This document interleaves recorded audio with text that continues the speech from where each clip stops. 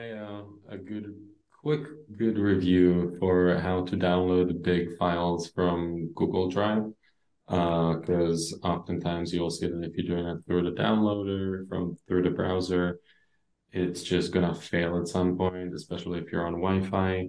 If you're not, and you have the option to just like connect it with a cable, with an Ethernet cable, better.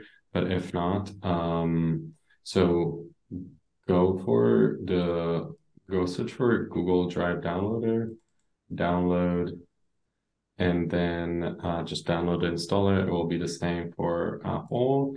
And once you have that, so now let's go to G Drive. Boom. Click on it. It will look like it will do nothing, but it will actually, you see, this window will pop, which is basically your Google Drive. And you can also find it over here in one of your drives as it's installed, as it's like just a drive that you plugged in. And this is everything I have on my Google Drive.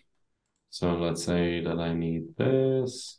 So this is my D drive, this is my local drive, and I'm copying it, and it will look like it's downloading, it's moving files just like a regular transferring file, but it's actually downloading this from the internet, and this is the most stable way to do that, and that's assuring that the download won't fail, especially on big files. Hope it was helpful. Thanks.